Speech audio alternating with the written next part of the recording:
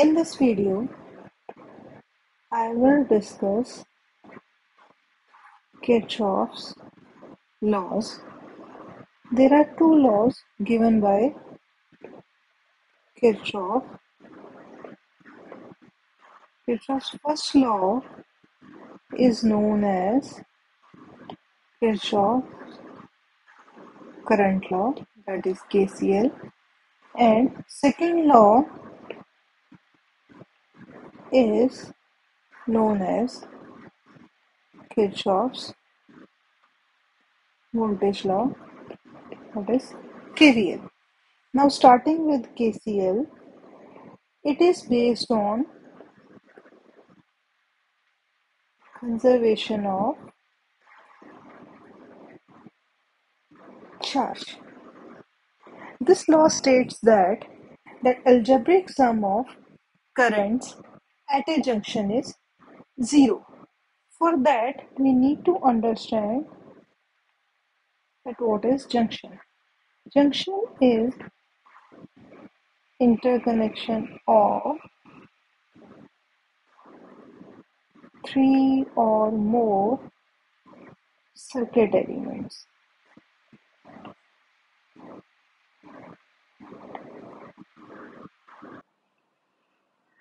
So let's say we have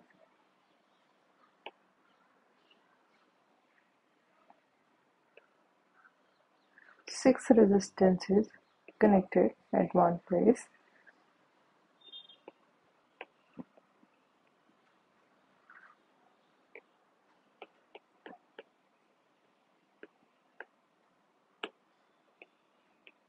These are the directions of currents through different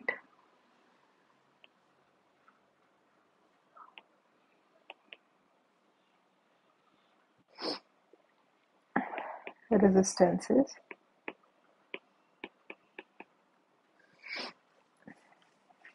So out of these six currents, three are entering this junction and three are leaving the junctions. The currents which are entering the junction, they are known as incoming currents, and those who are leaving the junction, they are known as outgoing currents. And as per the statement of Kirchhoff's current law, algebraic sum of all the currents at a junction is zero. So we can take either of them as positive and the other one as negative. Means if I am taking outgoing current as positive, then incoming should be taken as negative, or if I take incoming is as positive, then I have to take outgoing as negative. But usually the convention is that outgoing currents, they are considered as positive. So I1 is positive, I2 negative, I3 positive, I4 positive minus I5 minus I6 equal to 0. Or we can write I1 plus I3 plus I4 is equal to I2 plus I5 plus I6. So another way to state Kirchhoff's current law is that sum of incoming currents is equal to sum of outgoing currents.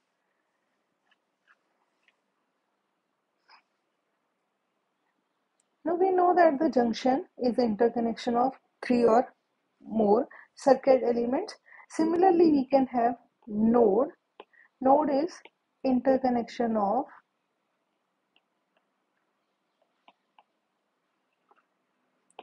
two or more circuit elements. But if we have just two elements connected, like I am having just two resistances connected, so it's a simple series connection. There is no point to find out to apply KCL at this node. So it's always desired that we apply the KCL at junction. And based on this Kirchhoff's law, we will discuss one method for analysis of circuits, that is nodal analysis that I will discuss in the coming videos. Now Kirchhoff's second law is Kirchhoff's voltage law, which is based on conservation of energy.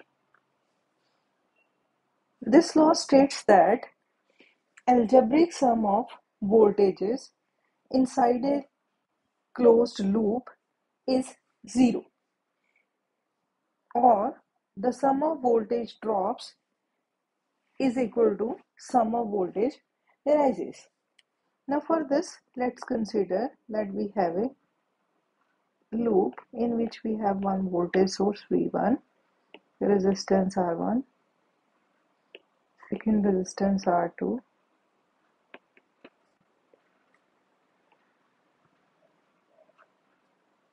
then voltage source V2, another resistance R3. If we consider that the current in this loop is I, which is flowing in this direction, I have already marked the direction of current. We know that the current flows from higher potential to lower potential. So when it will pass through resistance R1, this will be the polarity of voltage drop across resistance R1. This is the polarity of voltage across resistance R2. And for R3, this terminal is positive and this one is negative, since current is flowing in this direction. Now, according to this law, algebraic sum of all these voltages, whether they are voltage drop or they are voltage rise, it's zero. So what we need to understand what we mean by voltage drop. I'm considering a resistance. This is the polarity of voltage according to the direction of current.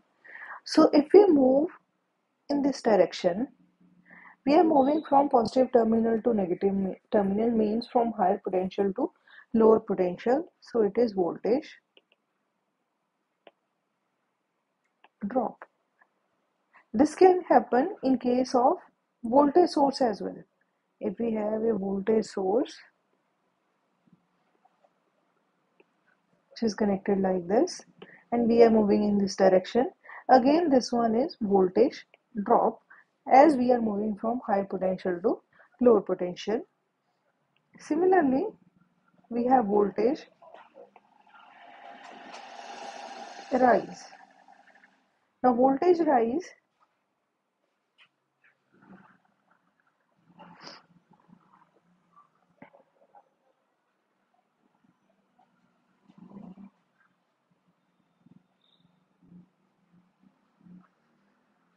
if this is the polarity of voltage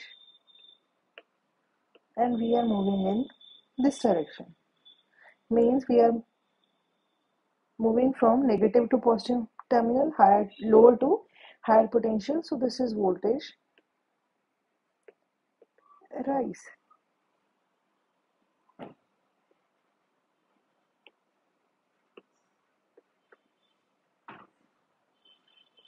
So if voltage source is connected like this, we are moving in this direction. This is voltage rise.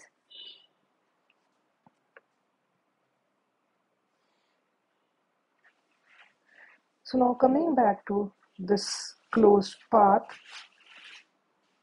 algebraic sum of voltages in a loop is zero.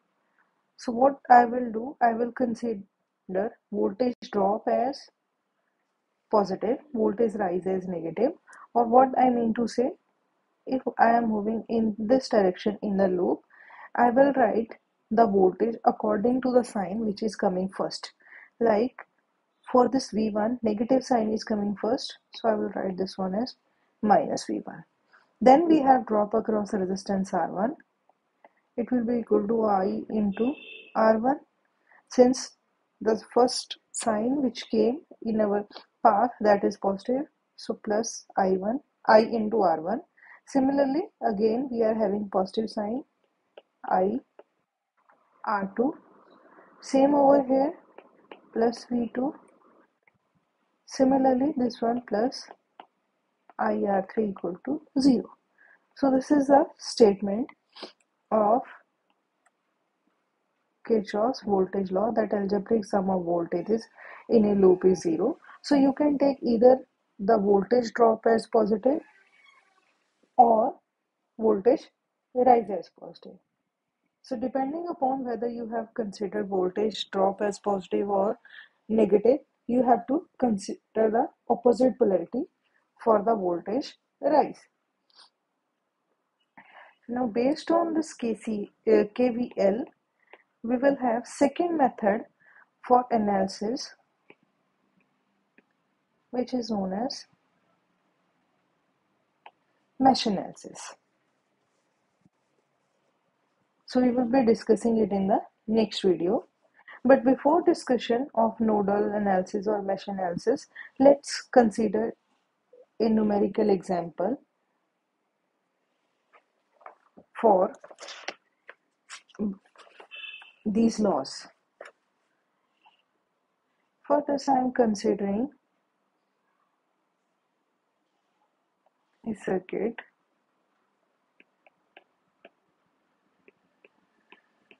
(130 volt), 0.2 ohm, 0.2 ohm,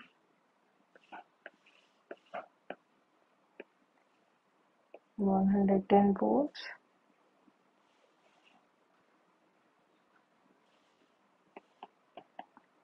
0.5 ohm.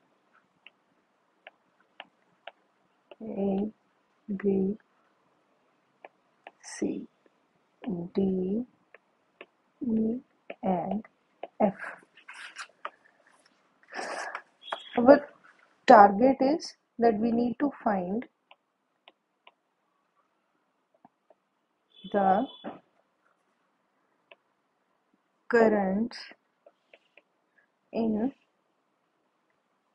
each branch using KVL and KCL. We don't know the direction of current, so how we solve? We actually assign branch currents to each branch. So here we have three branches. First branch, then second, and this one is the third branch. So we have to assign the current to each branch. From here, I am assuming that the current is I1. Here we have a junction. So this current will get divided into two parts. I am considering the current in this branch as I2. Now as per KCL, the sum of incoming currents that must be equal to outgoing currents. Current in third branch is I3. So as per KCL,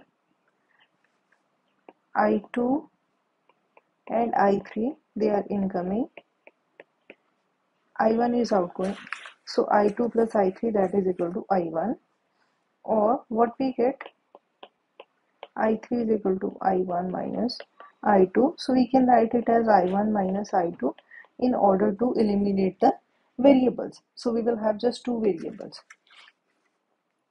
Now next is we have to apply KVL to each loop.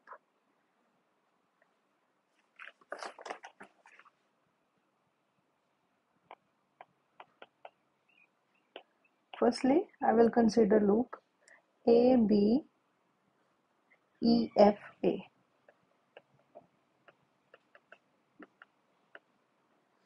And starting from this, I will move in clockwise direction. Starting from this voltage source minus 130. Then this will be the polarity of voltage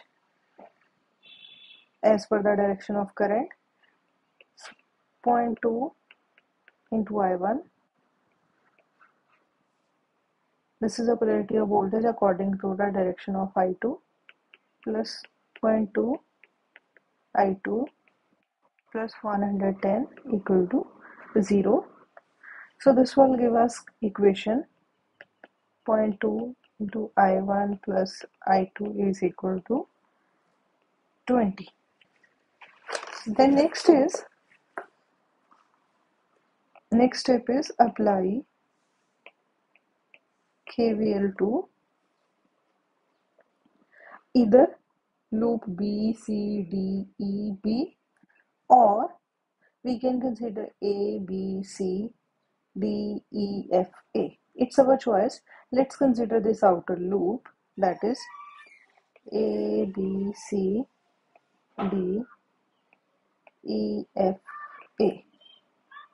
So first is this 130 volt source, so minus 130. Then drop across 2 ohm resistance, 0.2 ohm resistance, 0.2 into I1. The next element is this 0.5 ohm resistance. Again, we know that the current is flowing in this direction. So this one is positive terminal, this one is negative terminal for voltage drop. So, and this drop will be plus 0.5 into I1 minus I2 equal to 0. So this will give us the equation 0.7 I1 minus 0.5 I2 equal to 130. This is our first equation. This one is second equation. So when we solve these two equations simultaneously, we get the answer of I1 as 150 ampere and I2 as minus 50 ampere, and the third current I3, which is equal to I1 minus I2, that will be equal to 200 amperes. So it means as I2 is coming out as negative, it means its actual direction is just opposite to this. It is in this direction.